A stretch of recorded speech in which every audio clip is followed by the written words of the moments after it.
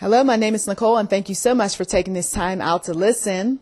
The title of this message is, They Said They Would Never. They said they would never. For some of you all, you said years ago that you would never, and then you can fill in the blank. What was it that you said you would never do? And now, when you sit back and you look at your life, you look at the decisions that you made, you ended up doing the very things that you said you would never do. Well, there is something to that old adage, never say never. Never say never.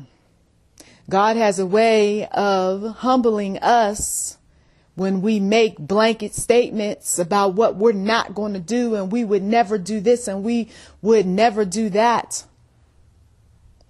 That's pride that shows up, saints as well as sinners. That's pride that shows up that says, yes, you would never do that, because you're not like those people. Oh no. In the scriptures, we see men and women who compared themselves, who thought they were better, and then what ended up happening? They didn't get the blessings.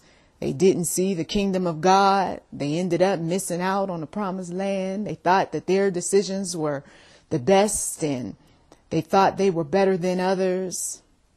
They lost control. They fell by the wayside. Some of them, the Lord allowed their minds to go mad.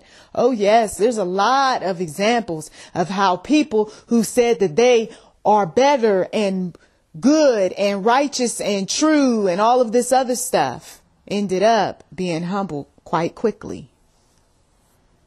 Never say never, huh?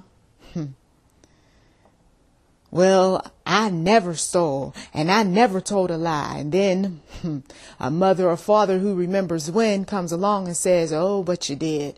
No, I didn't. Oh, yes, you did. It's funny how people get amnesia.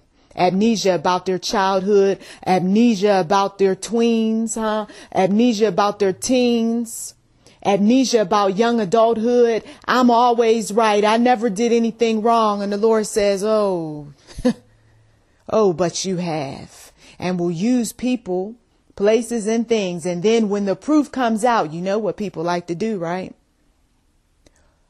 They make excuses. They try to hide some things. They try to cover up. Don't nobody want to hear all that. You know you were in the wrong. So stop being delusional. Stop denying. Stop talking about you never did something when you know full well that you have messed up. That's why we need Jesus. We all have messed up. We all have fallen short of the glory of God. Never say never.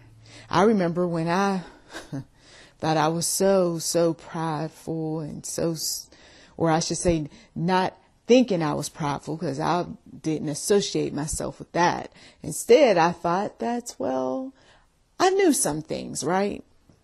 Some of you all, you don't know what I'm talking about, right? Because you've never been to that place where you thought you knew some things about life, especially in your late teens, early 20s, right? So I sat back and I was thinking about these women who, wow, they went through some struggles. They had been abused.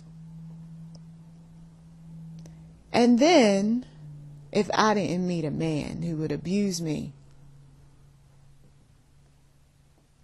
what was the likelihood of me meeting a man that would abuse me? Well, it turns out that statistically, most women in their lifetime have come across someone abusive between the ages of 18 and 24. So there's this segment that those who have much time on their hands have pinpointed that are more likely to get involved with abusive men. Okay? Some folks go around in this world talking about what they will never do, who they will never meet, who they will never connect with, only to attract those sorts of people. I thought I would never meet anyone like my dad or like my mother. And then lo and behold, if this person isn't like my mother or like my father. I thought that I would never be broke, busted, and disgusted. And now I am, says the spoiled daughter. I thought that I would always be on top, and now I'm on the bottom, and I don't know anyone who will be able to help me, says the rich young boy. And there's plenty of people who have yet to grow up. Their minds are still very much childlike, while their bodies are definitely way past young adulthood. And yet they say they will never live on this planet long enough, and you're going to do a lot of stuff that you thought you would never do. You will experience a lot of things that you thought you would never experience. Be humble and watch saying what you will never encounter. Some people are so determined, so focused, believing that everything is going to always remain the same. But as we know, life throws us a curveball. And when life throws us a curveball, you better be prepared to catch it. And if you don't catch that curveball, then guess what you're doing? You're scrambling for it. And if you're scrambling for it, you just might fall. And if you just might fall, those enemies, if you will, are going to run the bases, and then they're going to make it to home plate while you're laying out there crying because you never saw that curveball coming. Who's going to help you see that curveball? Life's curveball. God is. God is. He's going to help you see if you are willing and you are able to serve him.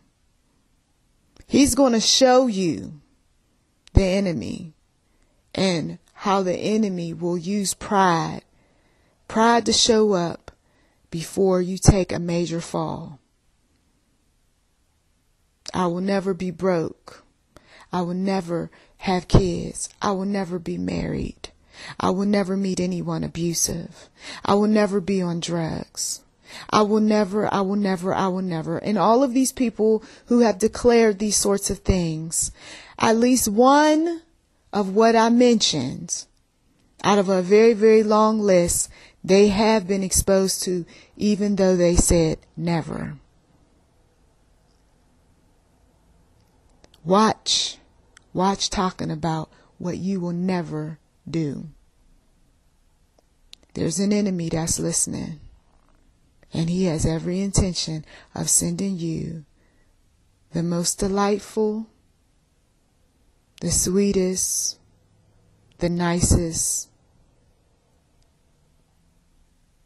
something that's harmless your way, and then he's going to use that to trap you.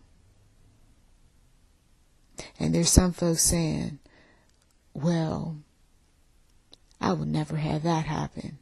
And just because you said that, I guarantee you, you will be tested in the near future and you will fail. Just because you have not allowed yourself to take on a humble stance and you choose to remain prideful. I've been on the planet long enough to see enough people fall from grace. Mothers and fathers, idolizing children, adoring partners, talking about how much money they got, where they've been, who they know. And God knows their weakness. We may not see their weakness, but God knows their weakness. And these people have been brought down low, whether financially, emotionally, physically or spiritually, something goes amiss with these prideful folks. Well, that's it. Thank you so much for tuning into this message. You've been listening to YouTube NM Enterprise 7. Feel free to check the description box for anything that might be of interest. Also, we do welcome donations and subscribers, so do that today, won't you? To God, once again, be the glory.